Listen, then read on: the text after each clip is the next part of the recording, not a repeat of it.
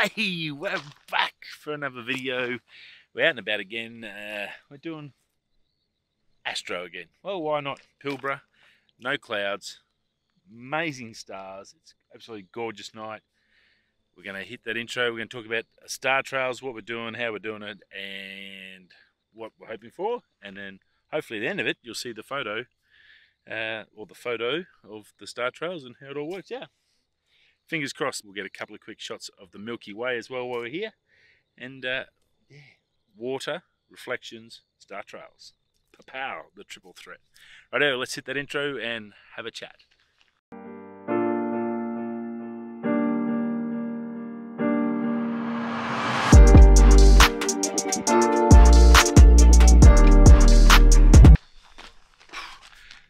Rightio, well, it's good to have you back today, Sunday, or this Sunday. It should be a Sunday when this comes out. Yeah, as I said, beautiful night, not a cloud. It hasn't been a cloud all week, so getting up early and going out, it's going to be blown out. Not the best time. You really want some of those nice clouds to sort of get that nice light as well, I guess, in the mornings for sunrise and stuff like that. So I've been waiting for some clouds. It doesn't look like we're going to get much this week. But astro-wise, the Pilbara is one of the best locations I've ever seen for astrophotography, so it's pretty hard to knock that back. Over this way, basically facing west, I've got the Milky Way probably that far off the horizon. So I've just taken a couple of quick shots of that and it looks pretty good. ISO, just standard stuff, f2.8. I've got the EF 16 to 35L lens on tonight, purely because I just want to compare it and to see the difference between that 24L series and then the old f2.8 to the f4. I'm shooting at 2.8, 6400 ISO, 10 seconds on the R6. So that's the plan for just the Milky Way shot, and they look pretty good. So I'll show them now before we go on any further. So there's a couple of nice shots. Now the beauty of it is I've got this little bit of water, which is basically recycled water from the camp, which is fantastic.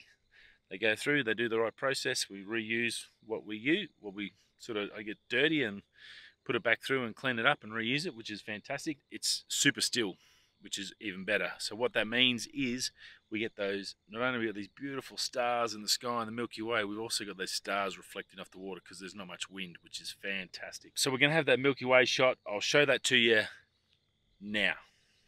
This way? That way? Up here. One of these. Oh, it doesn't matter. It's going to come through. It's a whole image. Yeah. Right, we'll have a look at that now and hope you enjoy that one.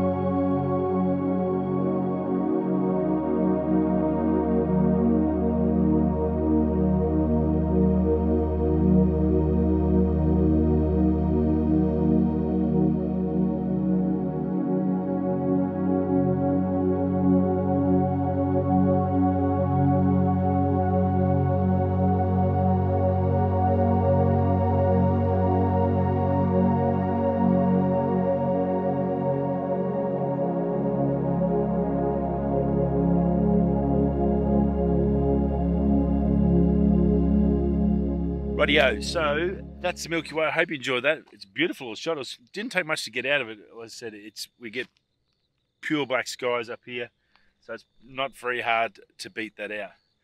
Now, tonight we're going to be, again, using that interval timer that we've used before in the past to do our shots. So you're going to set that up. I've got obviously the dual batteries with the battery grip on the R6, which is perfect. I know that lasts me hours on end.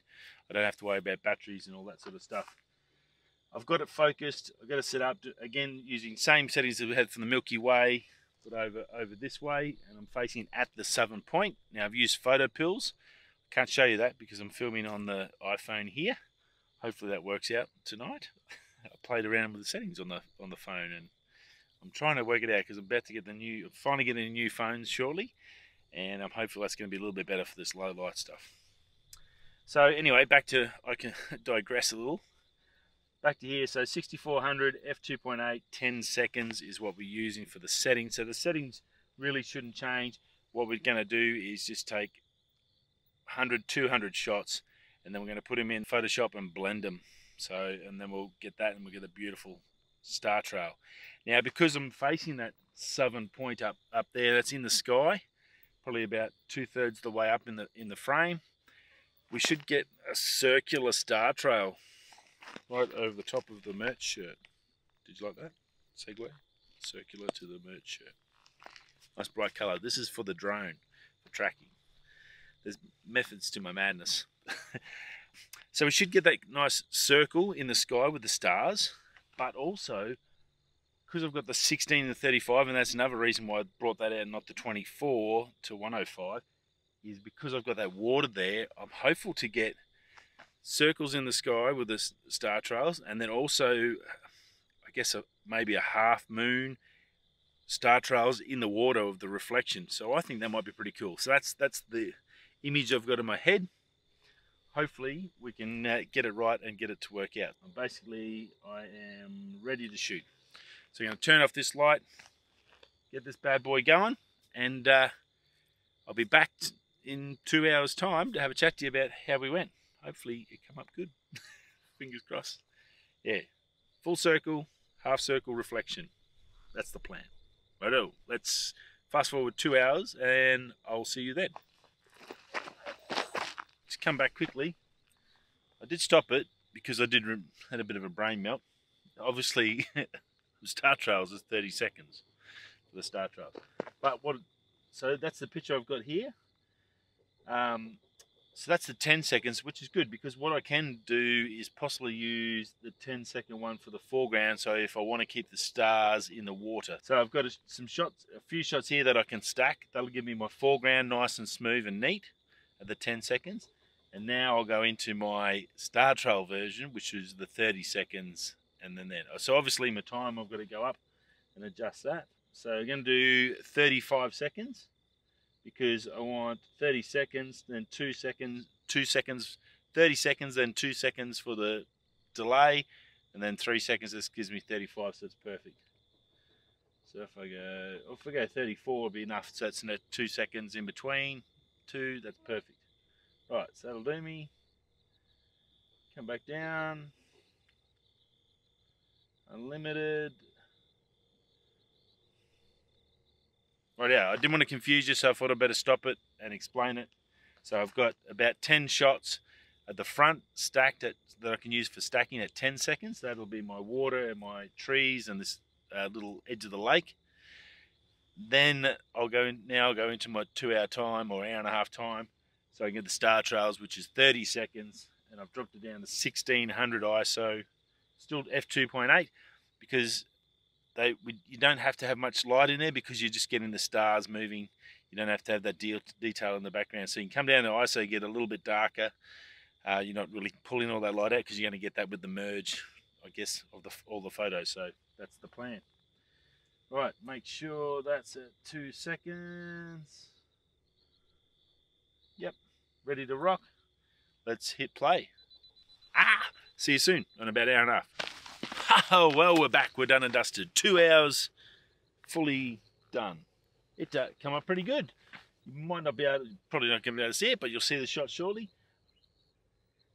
There's stars in the water, which is the important thing. Get those stars in there because we want to try and get the star trails in the water. I've also got the option there, those first 10 shots that we talked about before, to freeze those and have the stars reflected, and then get a nice clean shot, stack them up, and then use the star trails for the sky. So we've got a couple of options up our sleeve, which is pretty cool, I think. Time-wise, was a little bit weird, and I have it with the interval timer on the R6. It's a little bit tricky, so see if you get confused by this. So it was a 30-second shot, 2-second delay, so that takes the wobble out of the camera. So I just do a 2 second for the start, and it should be 2, so that's 30, that's 2, that's 32. But I had to reset it, do it a few times, basically to get it right, which left about 4 or 5 seconds in between the start and the new photo. I had to go to 42 seconds on the interval timer. Doesn't seem right, does it? So the way I had it, remember we talked about 34 seconds. So I had the 30, take the 2 seconds, and then 30 for the shot, and then another 2 seconds after that, and then it should start the 2 second again and go into it. That's what I would have thought was logical. But for some reason, I had to keep going up, and I got to 42 seconds, and it worked out perfect. If anyone can explain that, hit the comments down below and let me know where I'm going wrong or what the formula is to get this right, because I don't want to lead anyone astray, but I'd rather tell you now because it's a little bit weird. When I do my 10-second shots, I use 15 seconds and it works perfect. For some reason, when I go up to 30-second, and the only thing I could think of, you need to allocate a little bit of time for obviously that data to record onto the disc. Obviously a 30-second shot, it's processing a lot of stuff. Maybe you got to allow a few seconds for that. 3, 4, 5 seconds or something, at least 4 or 5 seconds. But anyway, so I did 30 seconds with 2, which worked out 42 seconds was perfect. It left about a 2-3 second gap, and then it started the next shot. So that was the timing scenario for the interval timer. Just if you are going to be doing it on the R6 and you're having trouble, I'm having trouble too, and I'm not 100% sure exactly what the perfect calculation is, because I would have thought 34 seconds or 35 would have been perfect, but it just wouldn't do it. It was stopping and starting and it was doing crazy stuff. Anyway, I digress. We're going to, the panhandle's up and looks pretty smiffo. I'm going to take a quick shot of that. I'll obviously show you this shot. This is why we're here. Hope you enjoy this. I hope it comes out good. My editing better be good. I will see you all in the next video, and if this panhandle shot comes up any good, I will chuck that up there as well. Rightio, I'll see you all next Sunday, and have a fantastic week. I need to go home and go to bed. Rightio, peace.